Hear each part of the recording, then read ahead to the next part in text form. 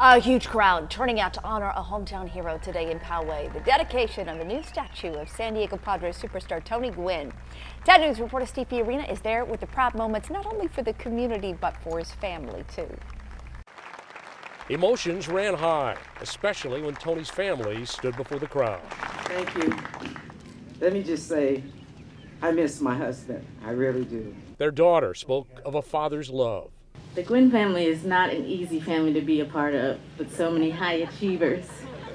And my dad was always the person that reassured me who I am and where I come from.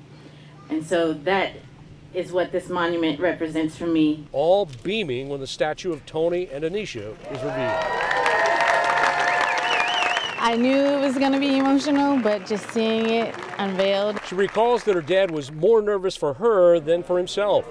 Specifically that day in 2007 when Tony Gwynn, Mr. Padre, was inducted into the Baseball Hall of Fame at Cooperstown, New York, and his little girl performed at the microphone. I always get a cackle out of that just because even at the Hall of Fame, he was more nervous about me singing than he was speaking. And that's just, like I said, the type of relationship we had. Tony Gwynn had a relationship with the city of Poway, too. The setting at Lake Poway is perfect.